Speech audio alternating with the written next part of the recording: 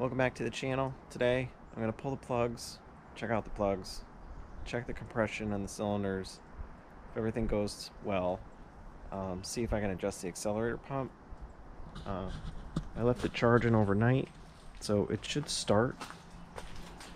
This is an old battery. It dies, but it'll take a charge. So we're going to see if this will fire up and get it closer to the tools.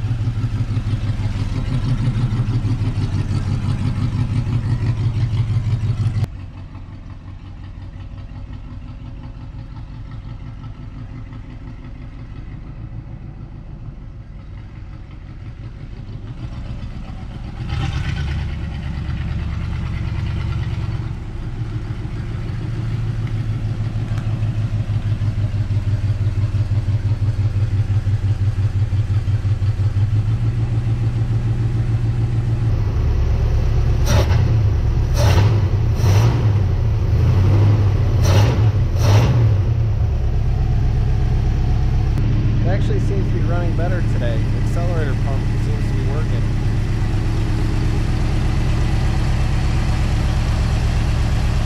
But we're still going to pull the plugs, see what they look like. I actually just backed into this pole.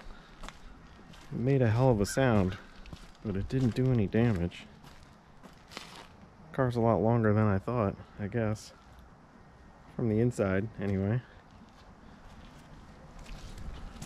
Alright, let's pull these plugs, see what we got. Great thing about these poly engines, I'm not sure if you can see it, I don't know how bad or good the lighting is, but spark plugs are right on top of the heads. So let's start removing them, keep them in order. I originally thought I'd probably find a plug or two fouled with oil, but we'll see. Always disconnect your battery. Safety first. Even when it's dead as a doornail. I don't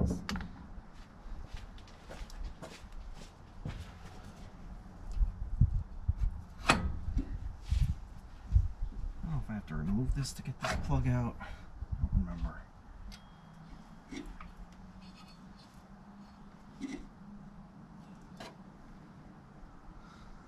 Be enough. Piece of hose.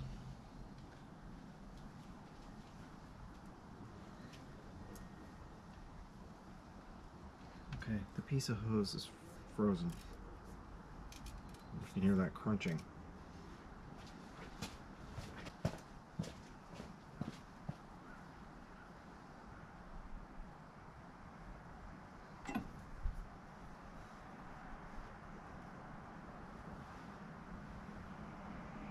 Like everything I do is take 2, take 3, take 4. Rarely take 1. So I'm just saying these are easy to get to.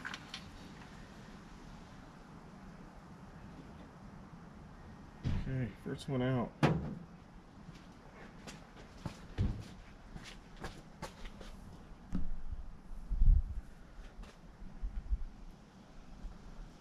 That doesn't look very good.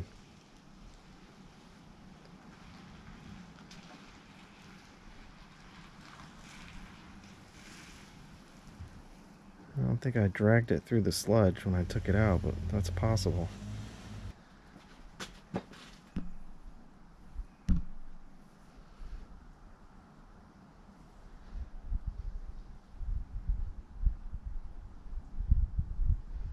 That one looks better, but it's got oil on it. These polys, it creates like a, where the spark plug is, it creates like a little, I don't know, little bathtub above the exhaust manifold. I know when I put the marble in it and cranked it over without the plugs, it spit it out all over in those little pockets.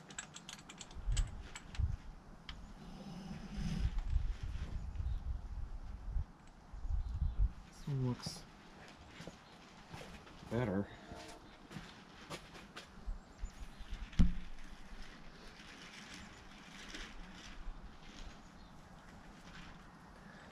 It's again covered with oil, but not burnt oil, just oil.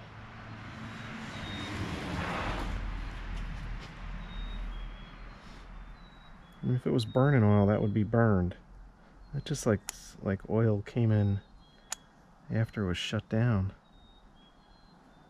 But what do I know?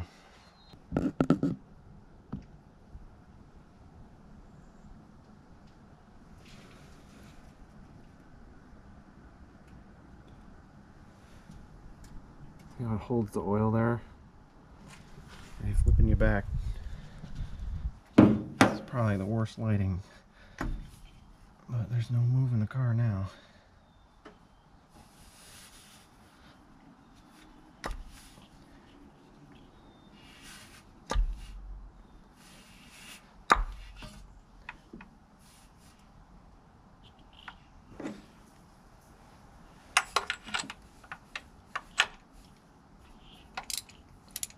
Very loose.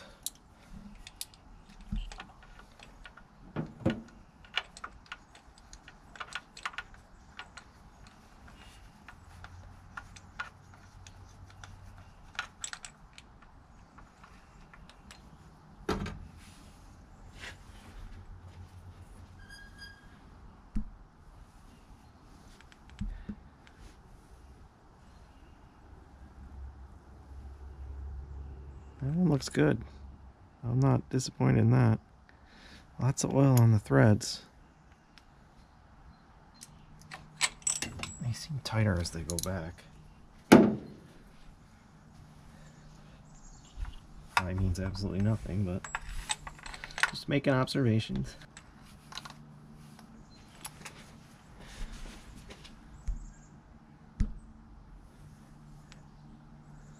Looks the same as the last one.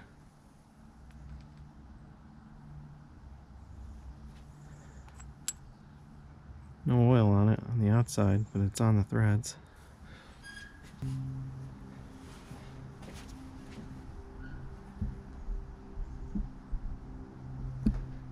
Once again, the same. I'm no expert plug reader, but that doesn't look bad to me. Maybe somebody out there is smarter than me, though. Like everyone out there, but it's not gobbed with oil. Burnt oil. Last one.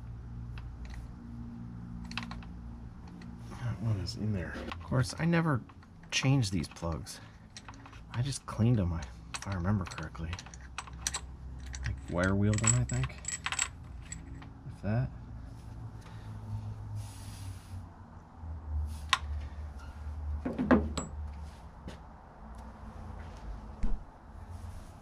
Okay. That one's got a little more carbon. That oil is from when I pulled it out. But yeah, definitely more carbon.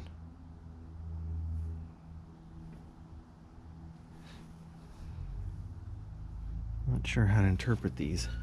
So there's all of them. I don't know how good or bad this is coming through.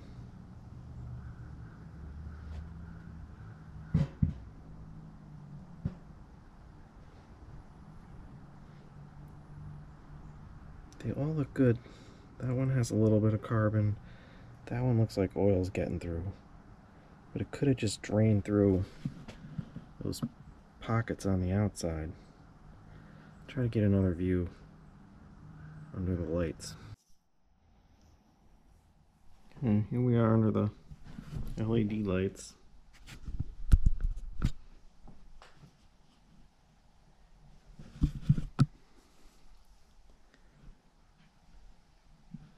No matter where I go, I get a shadow.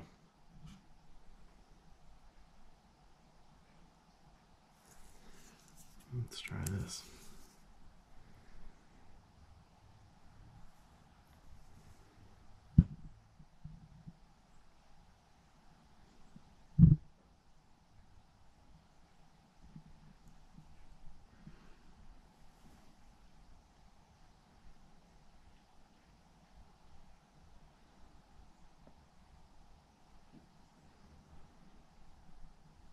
Okay, on to the compression test. This will be fun to edit.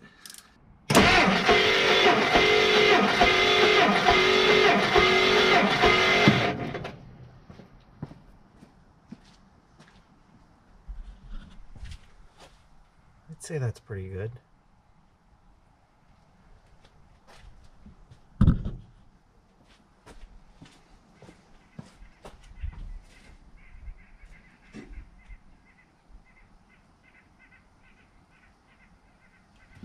Call that 145. These plugs go in at a slight angle up and forward. That's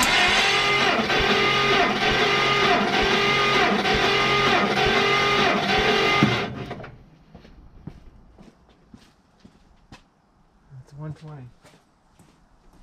I guess 120 is not bad. Thought 145 was unheard of for an engine this old, but I'll take 120. Place your bets.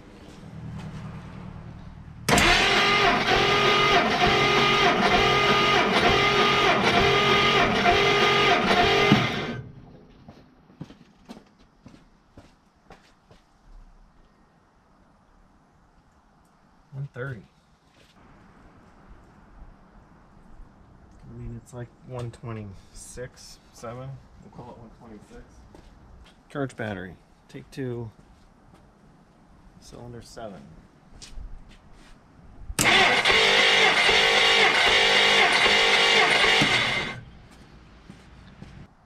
124. Looks like 135. Just this side, the spark plugs go a little tiny bit up and a little backwards.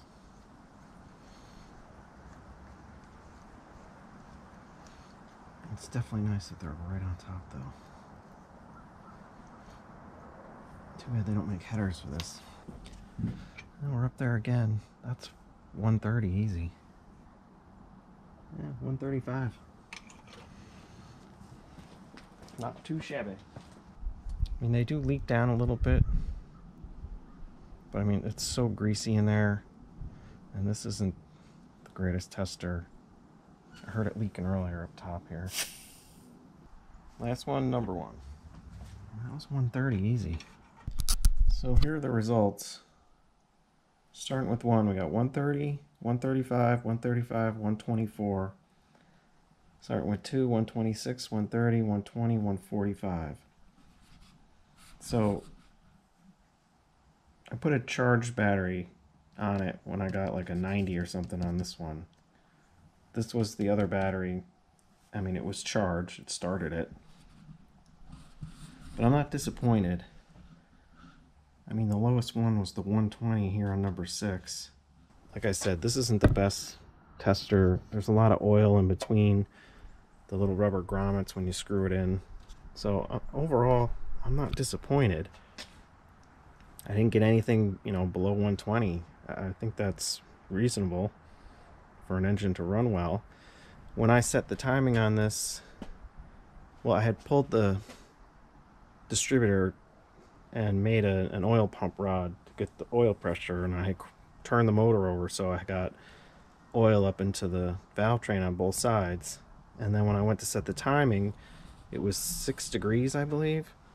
and there's really no timing mark on this. There's no timing indicator down there. There's no mark on the balancer. It seems like, and you probably can't see any of this, but it seems like there were marks on the pulley, but a lot of it looked like from like when it was made, like it was pressed. It's hard to tell. So, you know, I stuck a screwdriver in the number 1 cylinder, brought the piston up, you know, just kept turning it back and forth until I was sure it was dead top dead center. Put the distributor in, and it starts. I mean, with a charged battery, it'll start right up. And even the accelerator pump seemed to be working today, unless I'm confusing myself. But I'm going to clean the plugs up, see if I can clean up the area where the plugs go in on the heads, get all the grease out of there, and take it from there. Okay, let's recap a couple things. I cleaned the plugs off with a wire wheel.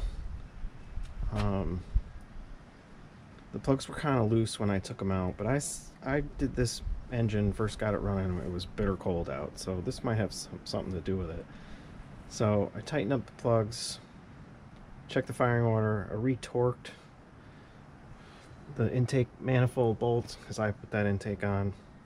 I checked the firing order.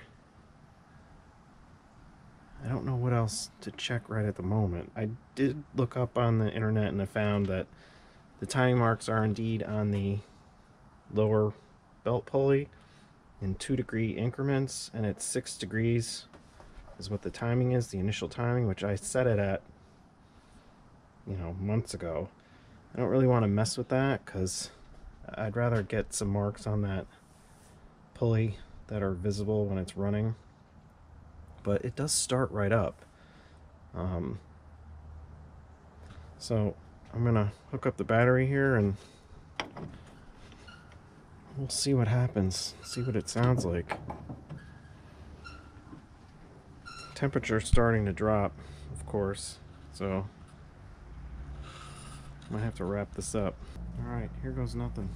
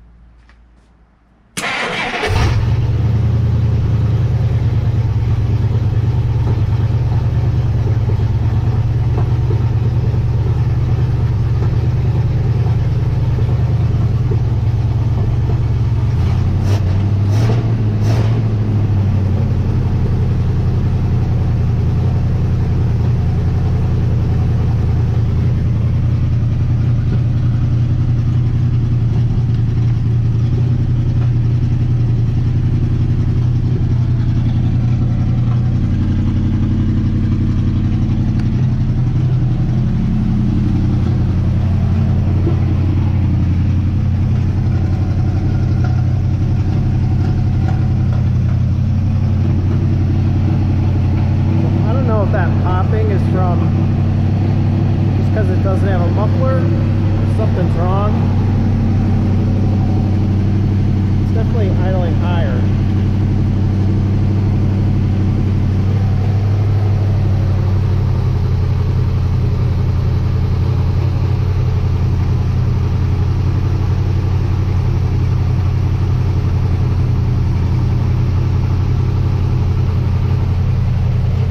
Need an RPM gauge.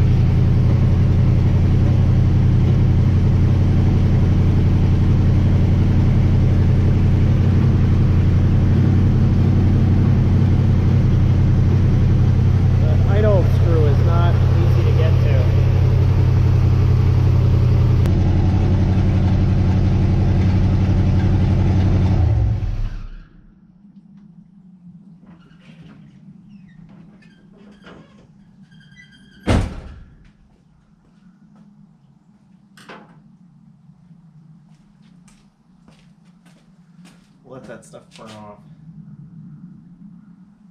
I don't know if you could hear anything I was saying. I couldn't hear what I was saying. I got oil on the exhaust manifolds when I was cleaning out those pockets in the heads. smoke show run for a while.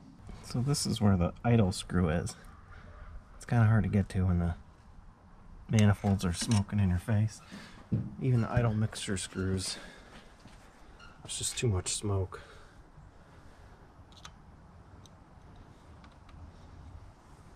But I'll try to set the idle a little lower. Choke's wired open because it wasn't working, I think, if I remember correctly. Alright, let's start it again.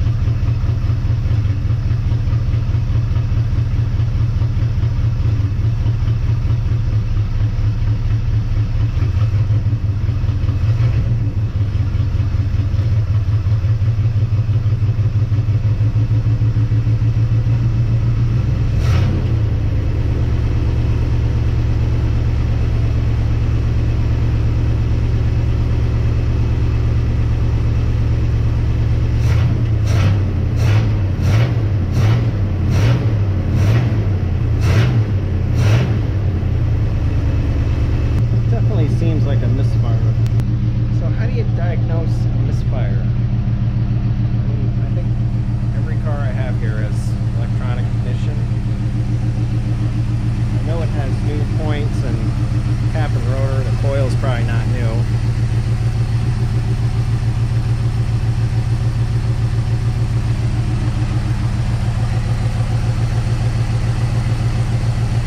It's intermittent. I don't know if that means anything.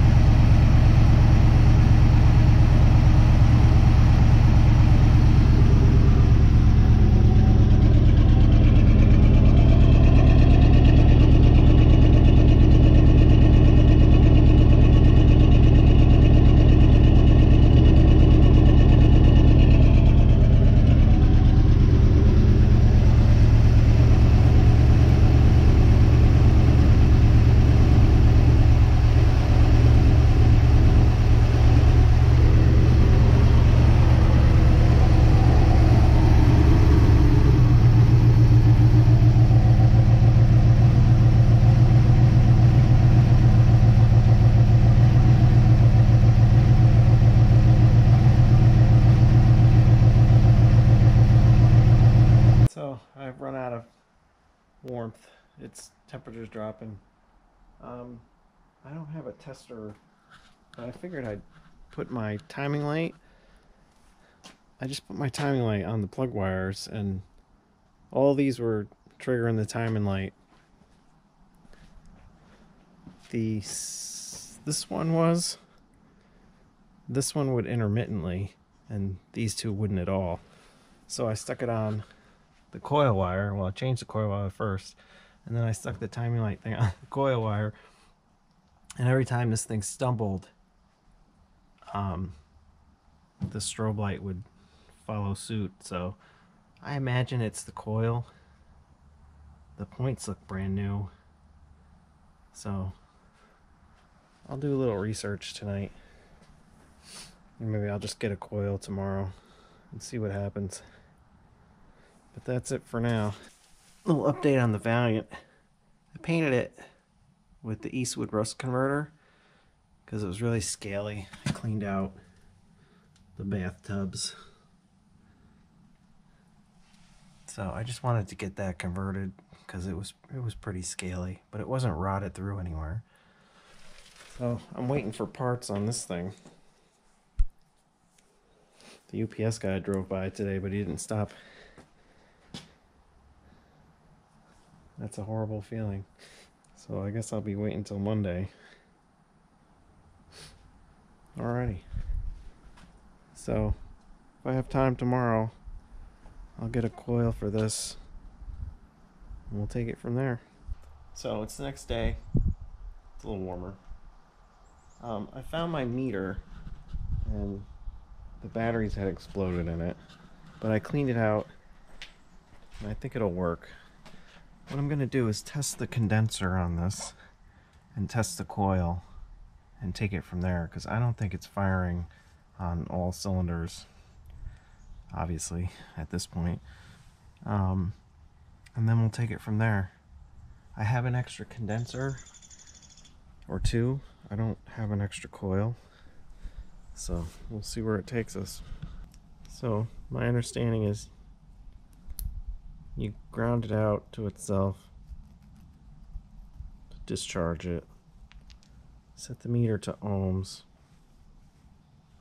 and then we're gonna do this with one hand.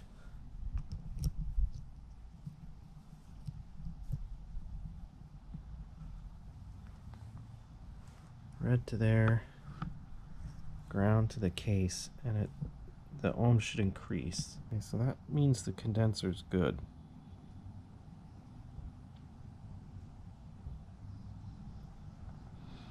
If it went high right away, then the condenser is bad. It's my understanding anyway. So that looks like a good condenser.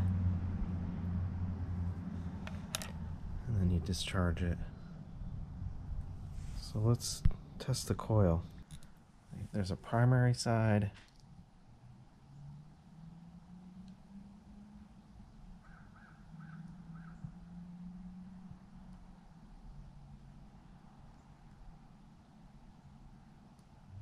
And 1.8.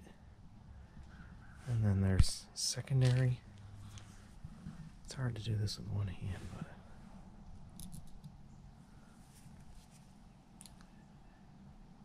it should be much higher. So I think that coil's good. So the next thing I'm going to do is check the point gap, and we'll go from there.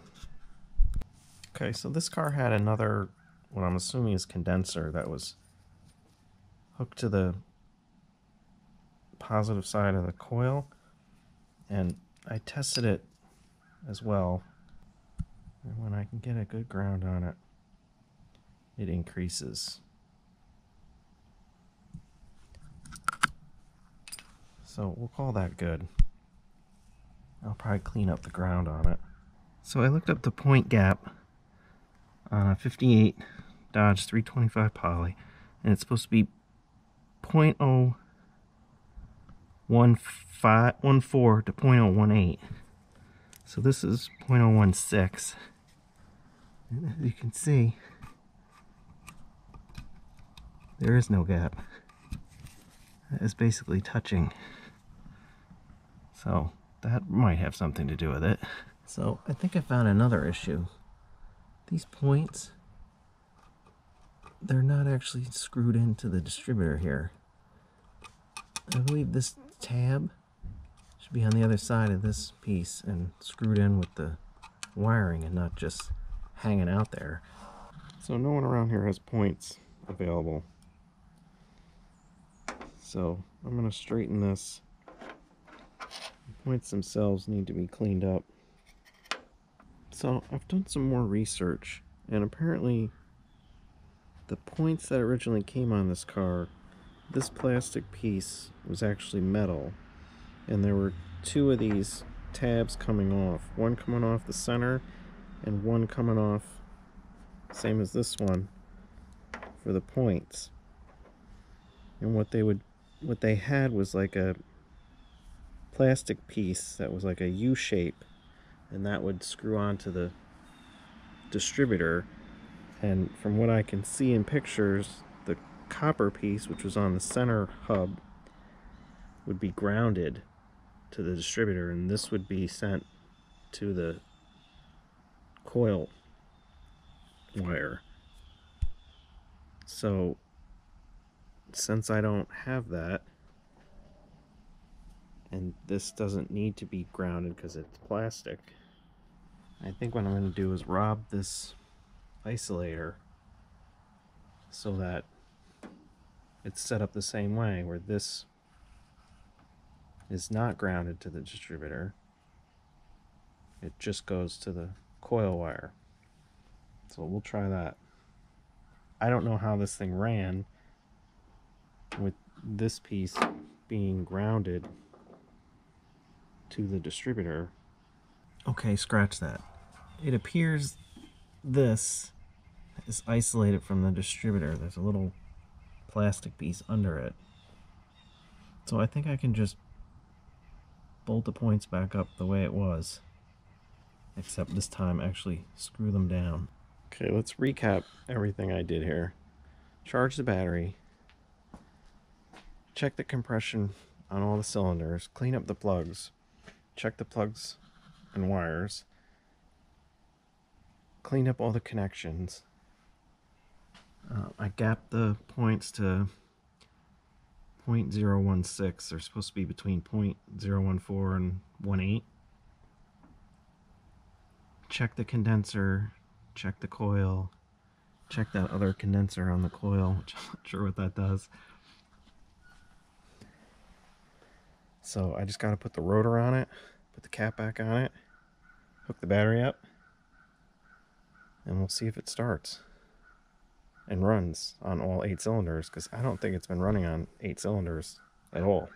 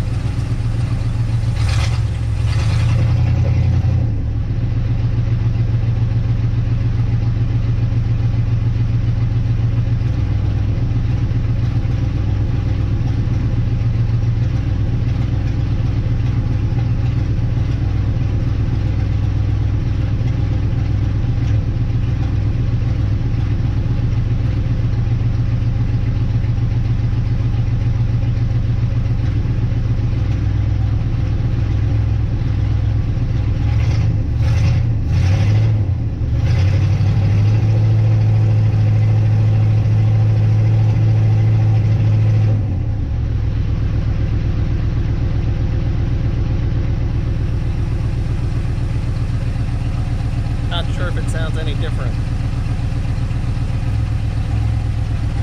I don't have a dwell meter, which I think would be the last thing to do. So I'm just working with what I got here.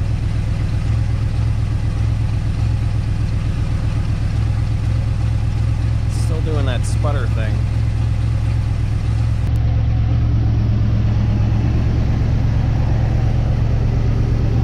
From my recollection, when this thing first ran, it was very smooth. Now I can see it shake a little.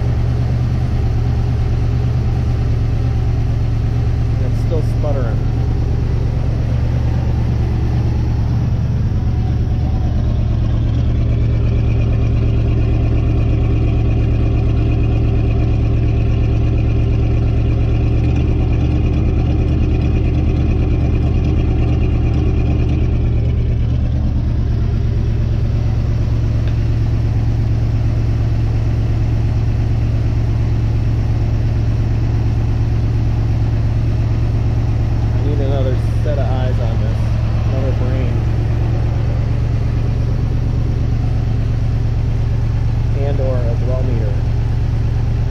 So that was my failed attempt at trying to make this run better and on all cylinders. Clearly, I don't know enough about points or don't have the correct tools to figure this one out. But the good news is it's got compression in all the cylinders. I think it could run really well. I just need to do some more research, maybe get some help, get some opinions, some feedback. But I'm not going to give up. Just a little disappointing. So early on I had taken my timing light and I would put it over the plug wires to see if they were firing, and the number 2 and 8 weren't. So I just did it with the plug wire on the plug in the motor, and it wasn't the strobe light wasn't going. When I do it now, it's doing it. And as you can see, this plug is firing. I hope you can see that. But when I pulled the plug wire, it didn't change how it ran. So I had also switched the wires, and it was still getting the same thing. These 2 outer cylinders weren't firing. So maybe the plugs are shot. I'm gonna pull them and see. I'm still here, an hour or so later, still trying to figure something out. I will not be defeated.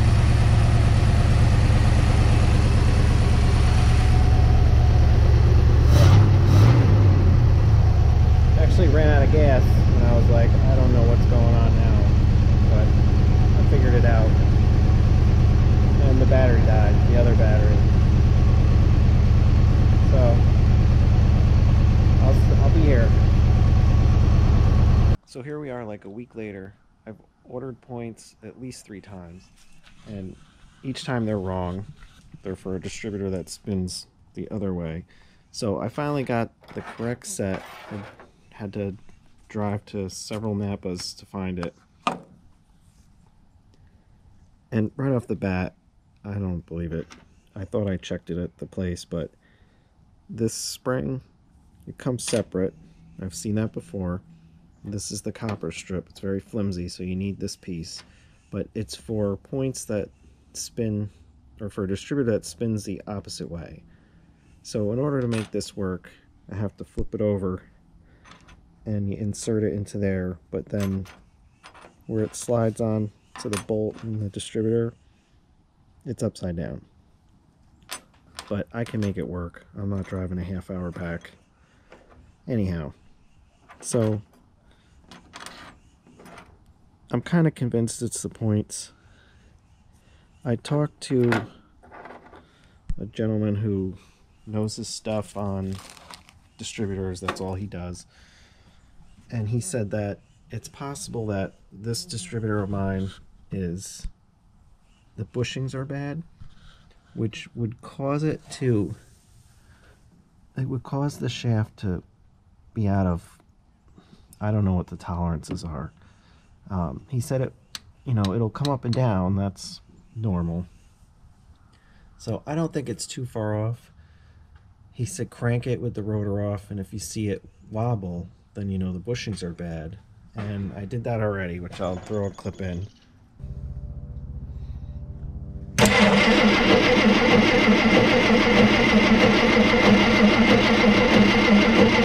And I don't see any wobble in the distributor shaft when you're cranking the engine. So I'm going to try these points. I'm definitely convinced it's not running on 8 cylinders. He had said to me, I told him about the test I did where I put the timing light on the plug wires, and he said 2 and 8 are opposite on the distributor, so that would make sense for if it was wobbling, the bushings were bad, but I'm not seeing that. So he suggested try points first, so that's where we're at. So it's the next day. It got so cold yesterday, I thought I had frostbite on my fingers. I had to make this out of a bolt because the screw that was going into this was too short. It was a flat head. I couldn't get it with a short screwdriver, and it was a hexagon on the end, but every side was a different size, so a wrench of any type wouldn't fit on it.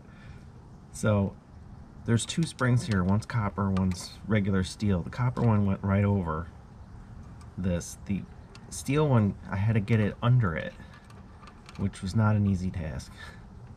So here we are. I'm gonna put a nut on the end of this, hook these wires back up, rotor on, cap on, and we'll find out once and for all, after I adjust the points, of course. if it's the points or the distributor's out of whack somehow. So I had to pull the distributor because what? I dropped the screw. Of course I did. I even had a magnet on the screwdriver and it just fell in, and that was the end of it. So, onward. Okay, ready to go. Gapped at 0.16.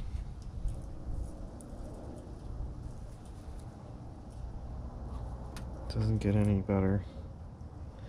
It's definitely easier doing with it out. Probably should have pulled it in the first place. Alright, let's stab it in and start it. Let's give it a go.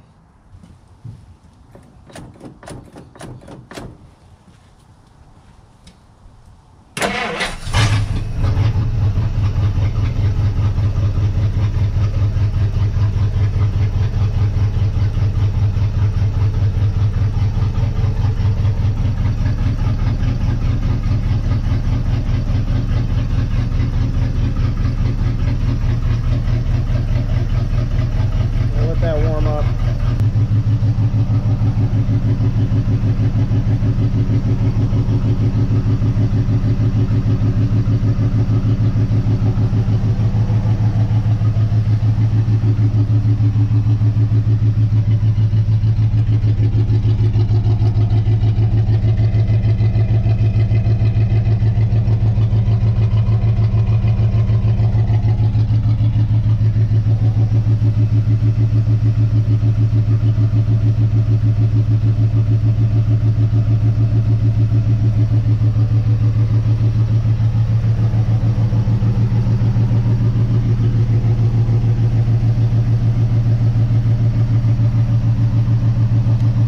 Grab my timing light.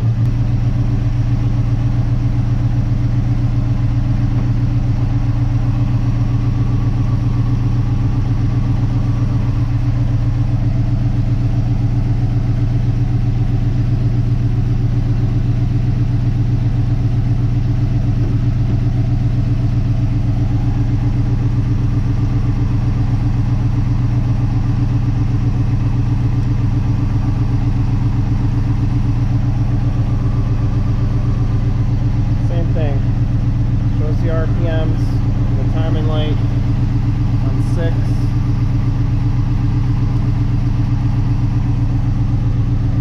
On 4. Nothing on 2. Nothing on 8. Like I said before, I've switched the plug wires around and I get the same result. So it's not the plug wires.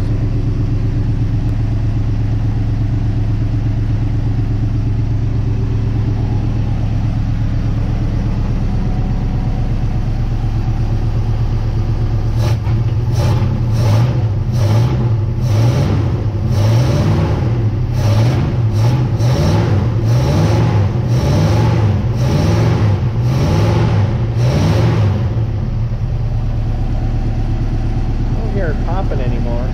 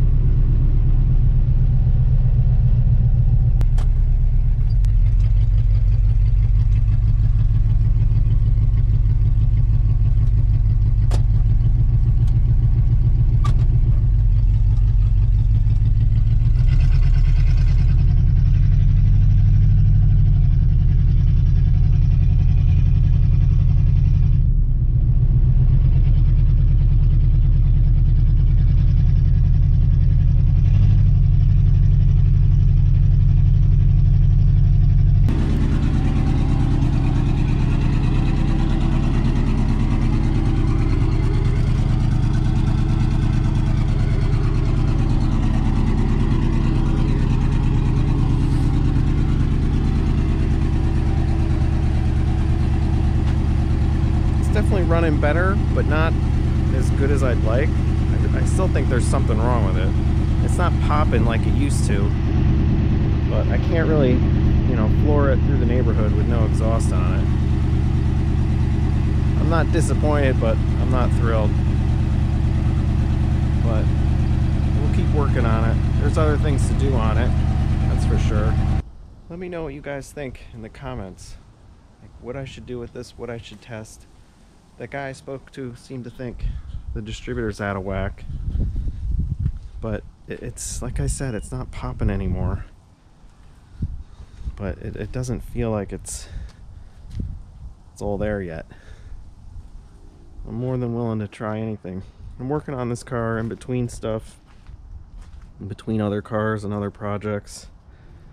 Mostly outside, mostly in the cold. So I could definitely use some input. Well, that's gonna end it for this one.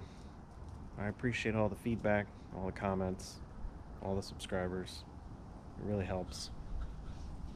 Helps to keep us motivated. It's supposed to be like 50 and sunny today, and it's barely 40, so the weatherman once again. Alrighty.